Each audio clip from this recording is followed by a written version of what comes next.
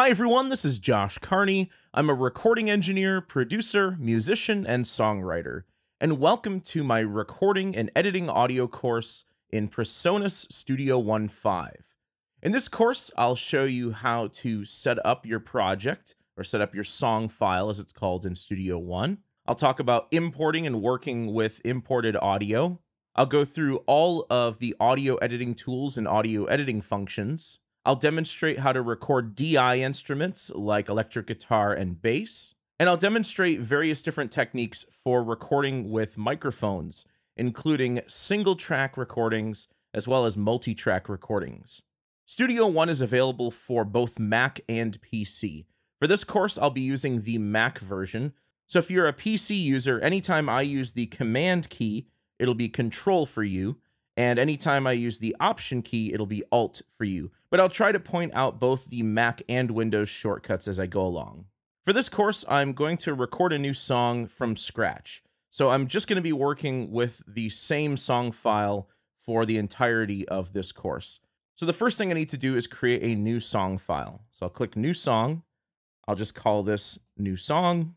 And one of the very first things you want to do before you start recording is set the sample rate and resolution or bit depth of your song.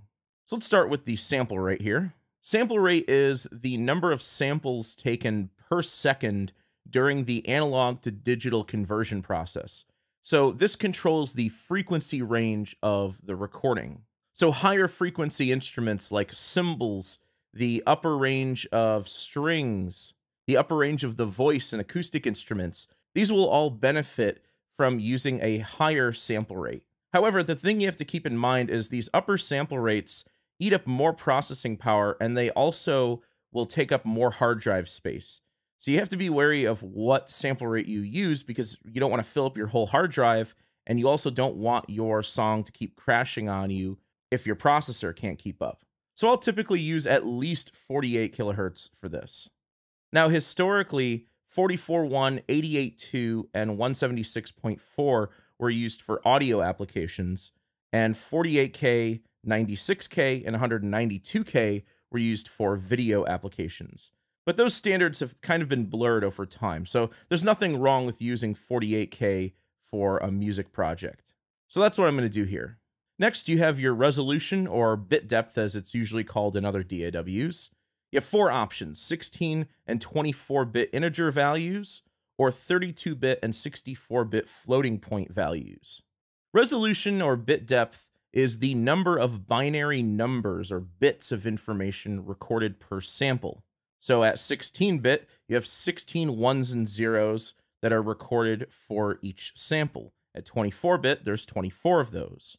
What these control is the dynamic range and the noise floor of your recording. Essentially, these control the dynamic range between the noise floor of a recording and the peak level of a recording. So all recording media, including digital, has inherent noise in it. And eventually you can get down to such a low level that you just hear noise in the recording.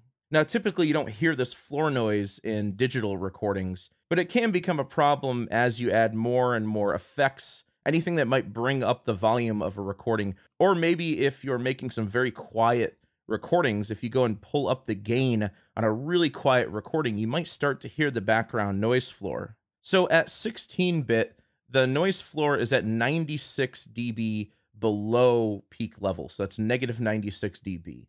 At 24-bit, it's negative 144 dB. Now there's two options for floating point bit depths. 32-bit float has 144 dB of dynamic range, just like 24-bit. However, it has an additional range of 6 decibels above full scale. So the top full scale, 0 dB, that's your normal clipping level. If you go any higher than that, you clip. So what 32-bit floating point does is it gives you an additional 6 dB above clipping level. Now, this doesn't mean that you can record louder. This just means that you can normalize any clips down to 0 dBFS. So I typically only use floating point bit depths for live recordings where clipping might happen unexpectedly. If you properly set your recording levels, this won't be a problem. So I generally use 24-bit for all of my studio recordings. All right, I'll make sure that my time base is set to bars. My tempo, my time signature, and my key signature, I can change all of these later. So I'll just click OK. And this brings me to my song page where I can get started with my recording.